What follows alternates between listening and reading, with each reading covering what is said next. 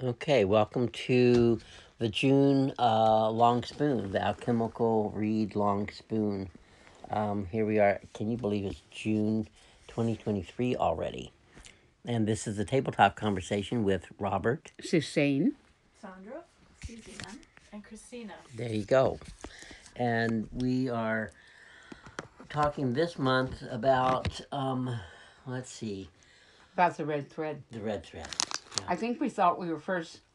You kind of get an idea of things that are appropriate and wanting to share, or what you're inside of deeply. Mm-hmm. And we've been in the middle of working with what we call the garden blueprint. Mm-hmm. And Very timely for spring. Mm-hmm. Mm-hmm. And we realized that we had to rebuild. We were building more efficient garden fencing around the garden. Mm-hmm. But it became really working with, like, everything about the red thread coming into the garden itself. Mm-hmm. We've Becoming always physical. Physical.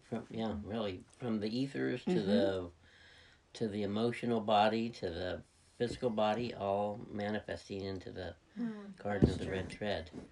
And I think we've always had red picket fences. Mm-hmm. And red picket fences are very protective, but we really didn't think of them in any other kind of way. But the whole usage of red throughout our work has been a constant. And we work intuitively where the colors go, so we just put them in. So it wasn't like a planned thing. It was an awareness of listening and of connection to the whole embodiment of our life and our work. And so when we started working with deepening the garden of the red thread, the garden, and redoing the picketing, we realized that on that side of the garden, in the garden plan, it was more mercurial. And in that space, we had looser fencing because they're very expensive, and we needed tighter fencing. And they create, we needed tighter because of the mercurial part of the garden plan. Needed there were lots of things in the mercurial that park there, and they're not really part of the plan. They're more you can't really see them completely. You're not as much aware of them. Things are kind of parked there that are not your property. Yeah, they're taking up space in there. Exactly. And so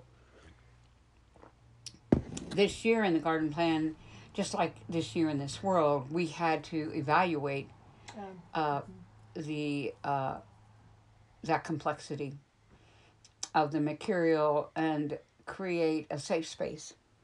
And it's kind of like what's happening in the world, where there's a country like Russia who does not work with the red thread, but works with owning property, other people's property. Like Russia parks in the mercurial part of the side of the garden plan, and then it's like fighting fire with fire, and it's like in the world, Russia is parking in all these different countries. Yes. It's parking where in the mercurial part of their countries, where they really don't quite know what their assets are in that place. And it is able to claim assets that haven't already been claimed. And it's a real journey for a country to claim that part of themselves, the part of the property of themselves that they weren't quite sure what was all there.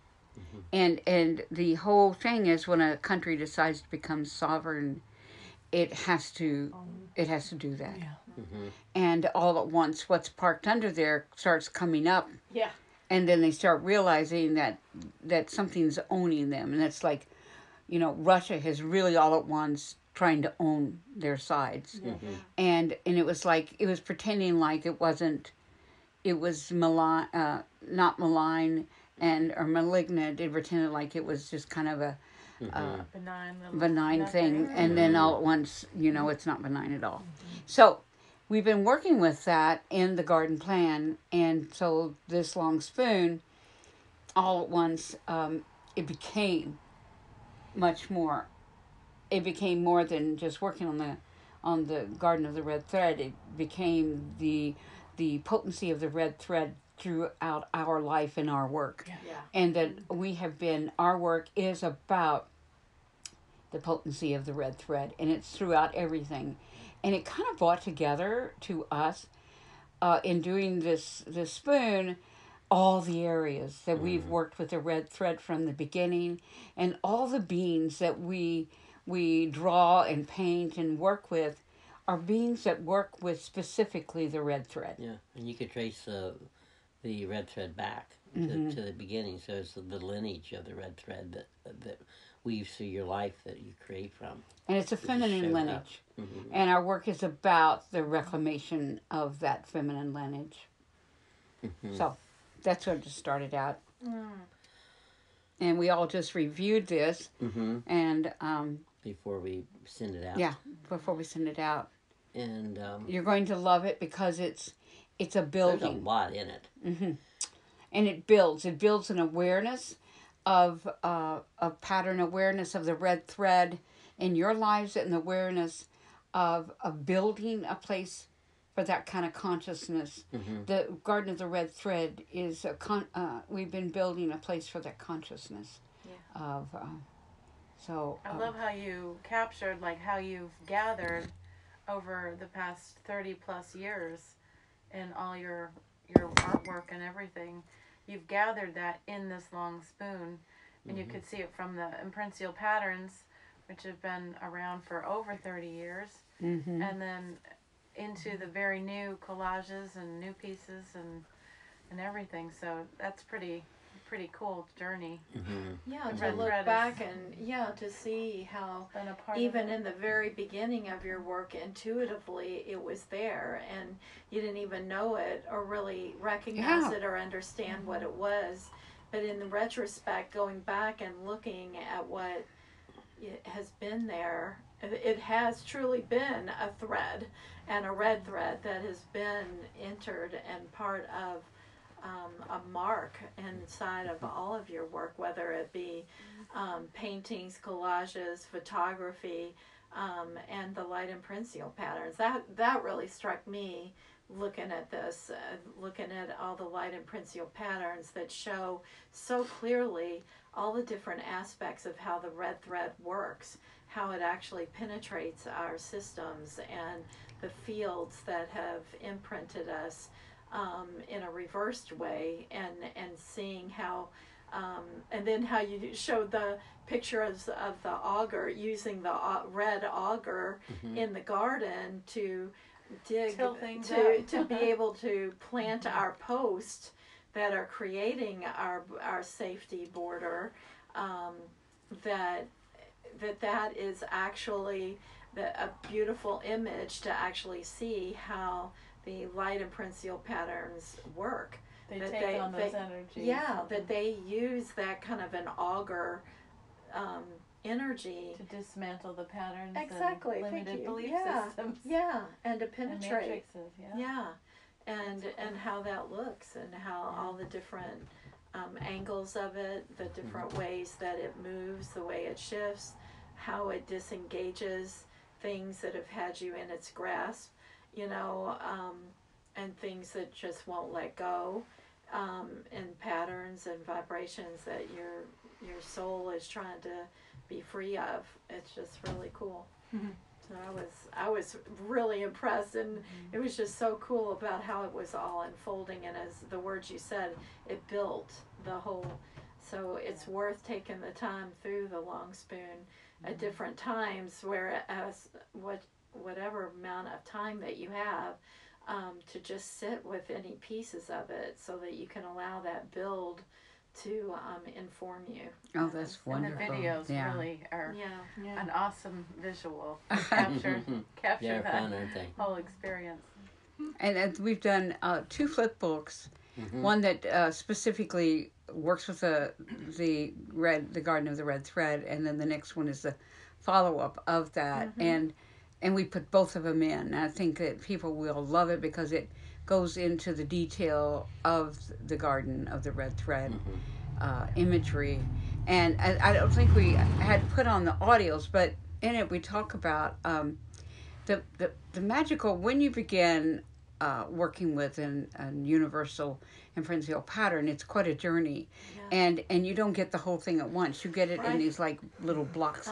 It's kind of like a chocolate bar that's divided up. You get this piece and then that piece, and you have to eat it up. And so it's been a big and long, intense process since spring.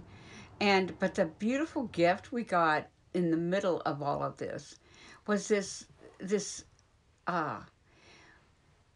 realization that in the garden of the red thread there is a sanctuary, and the temple space that we've had for years that we really never named becomes the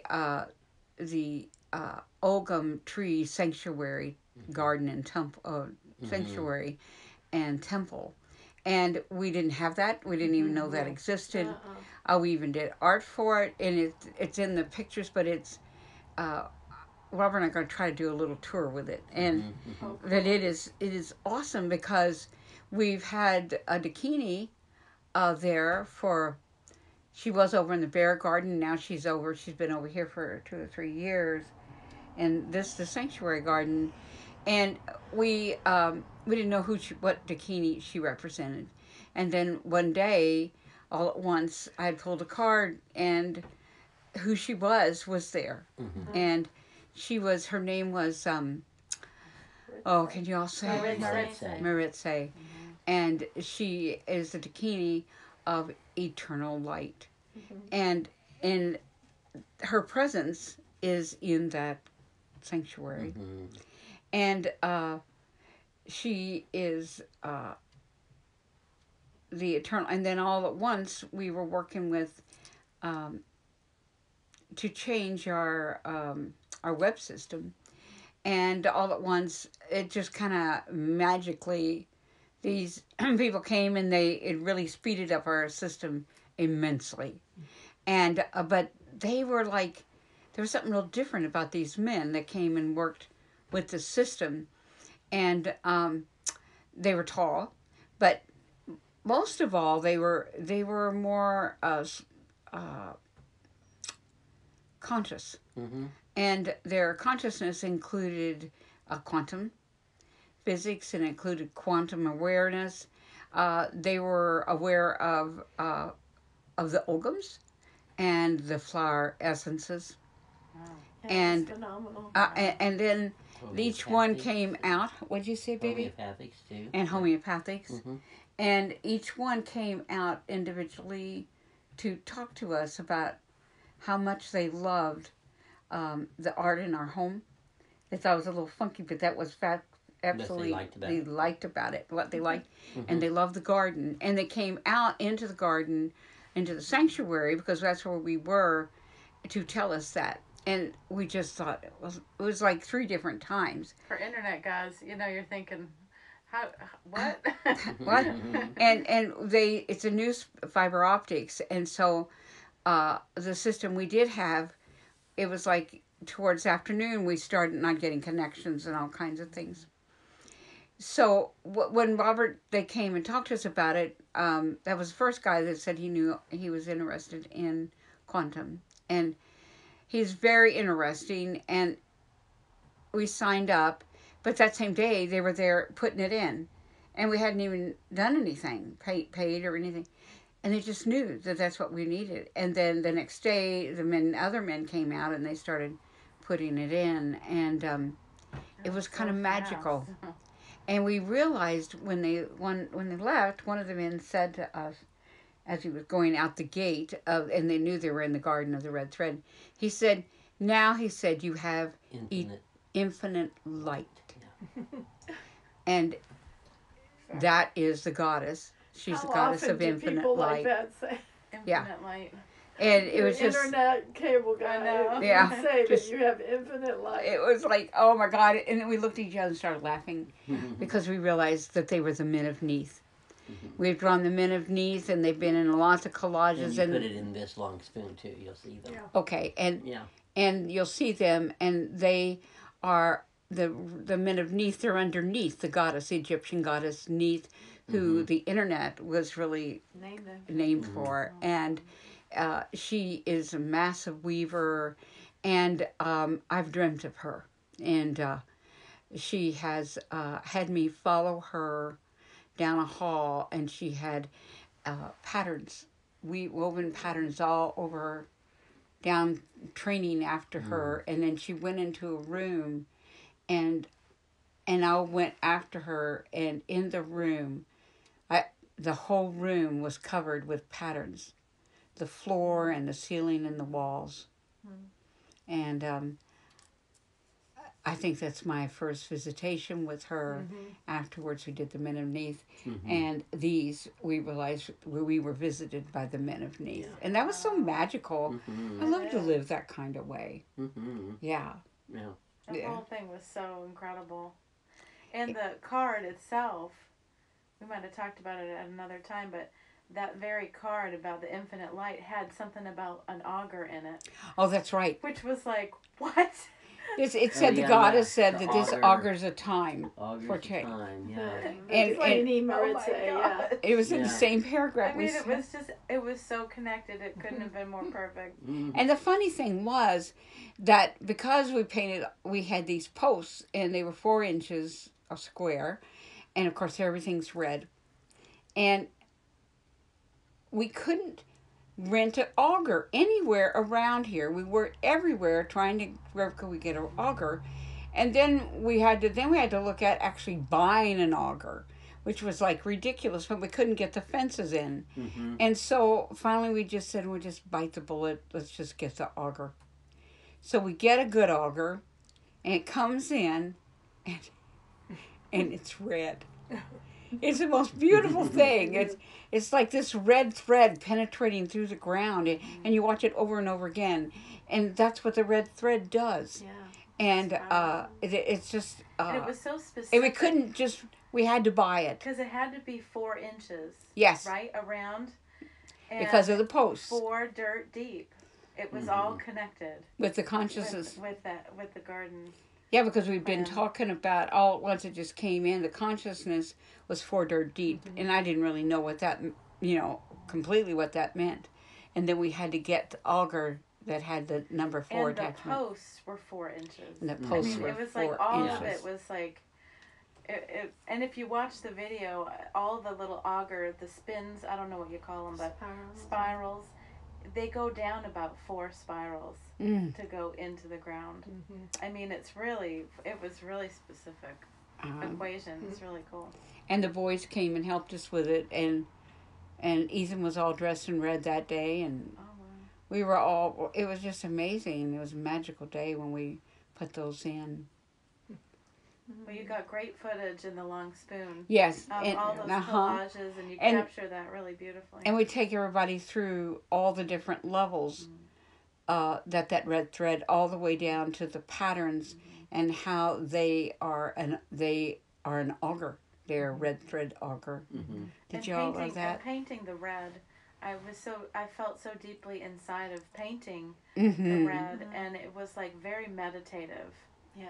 But it was very much like for like a month of painting. Was. I mean, it was a real. It was intense. And it was. And you did a beautiful job on them. We got a great red. We all, and Sandra and Suzanne, did it too. In the beginning too, and it just was amazing, and it's just stunning. The Everybody with was. The red thread. Then we were planting all the seeds and getting them ready at the same time. Right. And before we got the posts and the things, we painted everything in the garden, the temples and everything. You painted all of those, and you all went around and painted the different, shelves and things. It was intense. We were all just in all the different angles. A couple of weeks. Huh? Yeah. We're only talking a couple of weeks that we started this. Can you imagine that? I mean, it was right after Mother's There's a lot of intensity of the pulse. Right. Yeah. Yes, it really was. I know you have talked about, as you were sharing the long spoon with us, that the whole purpose of this long spoon was to show how the red thread has been building this sanctuary, this garden. Yes. And as you were talking about it, I kept thinking about that so many of the photographs that you've taken and put into collages, you've talked about the pickets being needles, like a needle. Yes. Mm-hmm. And so for me, that's real. I love needles because I love sewing. But I also got the vision the other day of sitting outside of the pickets, because each day there's a new red thing. There's a new thing in the garden. There's a new concept that you've seen, new insight, a new part of the plan. Uh-huh. And that's like weaving. It's like, Oh. like this red thread is busy as heck in this garden. I mean, she's just going, and she'd go over here and say, "Good, now you're going to do this. Now you're going to put this over here, and that's going to be red, and this is going to be red." So red doors, red tables, red steps. things. And then you're just surrounded with it. So I loved how you tied that in with the long spoon, the whole, as we went down thank you. the presentation was, look how this is built. This keeps building and building. It's almost like you started with the needle, where you put the thread through, and then we keep going down until it's at the point of the needle. Yeah. Yeah, and you're just constantly. Oh, wow. So there's more to come because we haven't got everything. Oh, no. Well, All the work. it's That'll so be for interesting July, to long see. spoon. It's so interesting to see also all the aspects of what the red thread is. It's like it's penetrational and needling, like you said, weaving things, and then it's so much about connectivity, and that's why I think.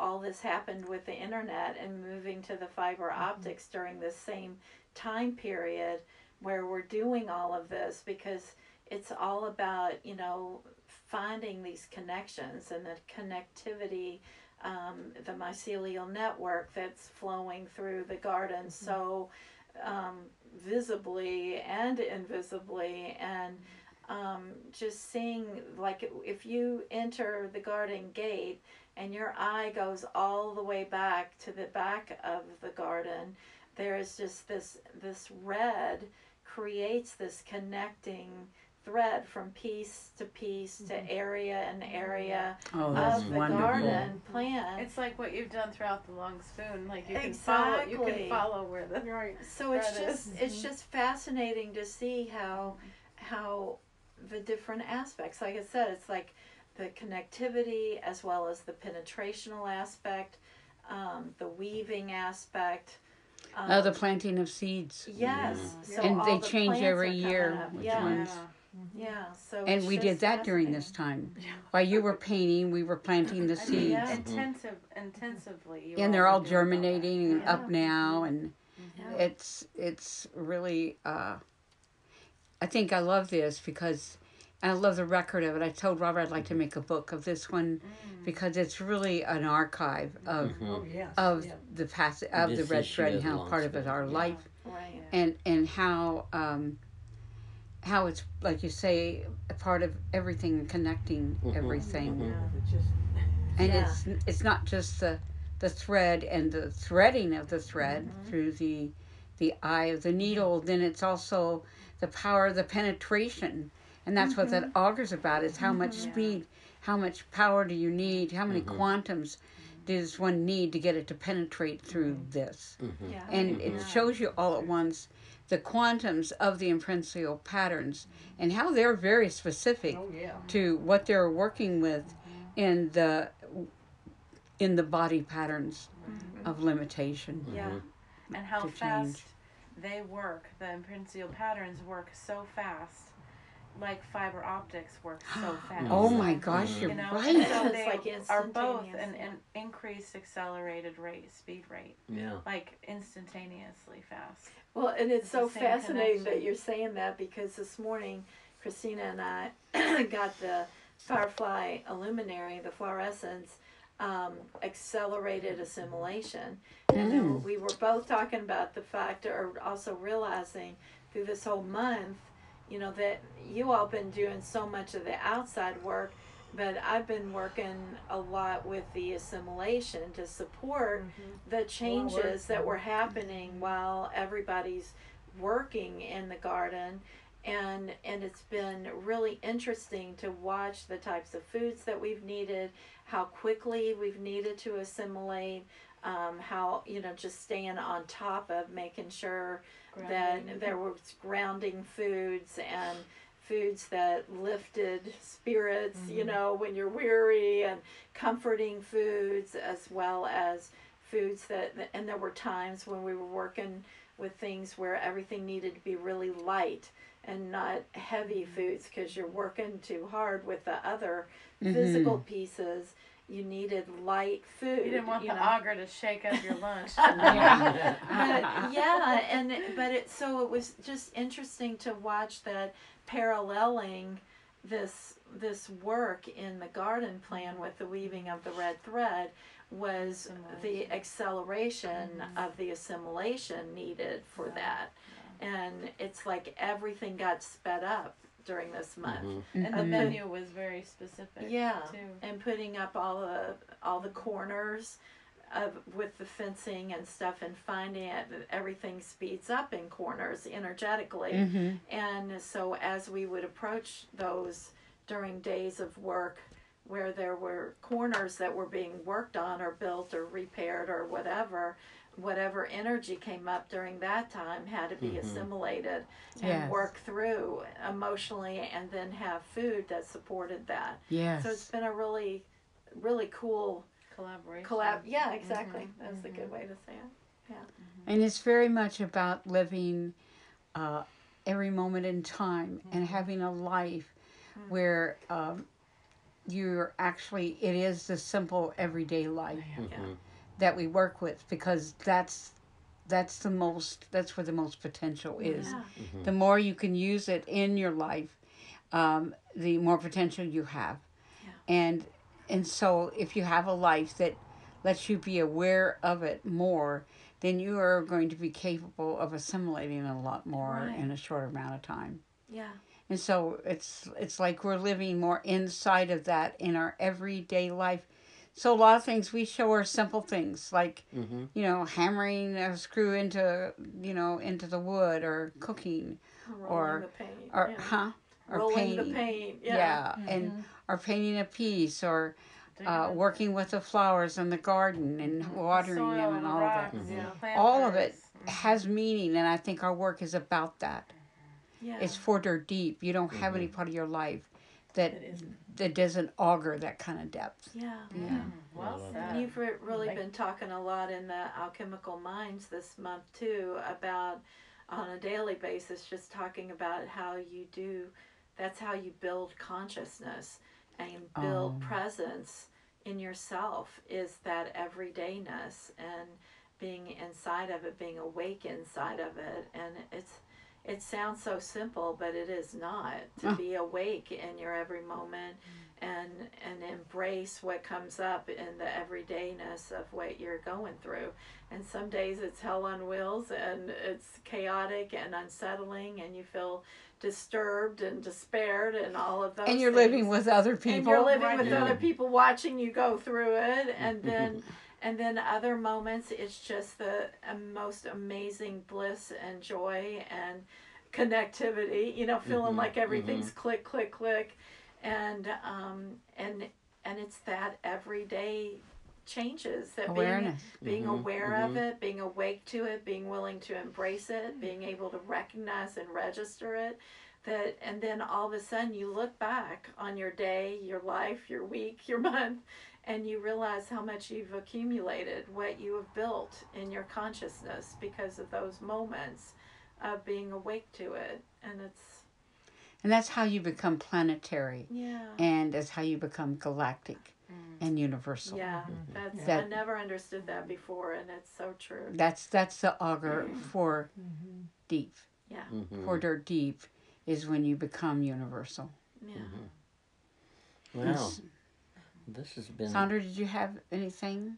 I've just enjoyed all of this conversation. I guess I am, I'm just thrilled with what has evolved, and I keep going back to 2 weeks. That's a very short period. It is. I can hardly believe that. The day after Mother's Day, we went and bought plants, and we didn't even have the fences yet. Oh my God. I mean, that's 2 weeks ago. And Oh, how I much? didn't even realize it's so many. But it has been a pleasure building. It's not been a forced creation. You know, sometimes you can get in and it's just, you know, like she said, hell on wheels trying to get it done. Every day has been mapped out through the garden plan. But it has felt dangerous. Dangerous, yes. And as we move through, it's felt we've had a lot of press from the boundary lines. And we were living with a smaller picture of our boundary lines, and this has opened it up, and our boundary lines are much more than we thought. Yeah. And we claimed them, but with a generosity. And we allowed a much larger access to a neighbor that she's selling her property. And she was a bit hysterical about it. And we had to work with her with that hysteria about trying to get her property sold, you know, so she could leave. And at the same time, we wanted new fencing, but we did not have the money for that. And then the miracle of her having fencing stored and selling to us very cheap. And then that pushed us into, that was great, but then the other things that went with it, all the paint and the buying the posts and then the auger. It was like, oh my God. And we couldn't have done it without buying our own auger. I couldn't understand why that would be important. You know, I mean, you just use it to put up your posts, although we realize now it'll go in the garden. It'll do things. It's very handy. But why? Why would we have to extend ourselves? And then we saw the auger, and then we said, wow. No, that's it. Very funny, isn't it? Yeah, it really is. Yeah. But it's been an amazing journey. Did anybody else have any closing? That was This was amazing. great. Robert, Hope you you didn't all really get to talk. Enjoy the long Enjoy your spoon. long spoon. Yes. Yeah. Take Yeah. the time to It's go very through Step it. into the pulse of life. Yeah. And revisit it throughout the month. Throughout the month. Big Yeah. time. So thank you for joining us. Thank you for your support. We are very grateful for that. And then we can continue to share content with all of you. So that's it for this tabletop conversation of June. And enjoy this issue this month.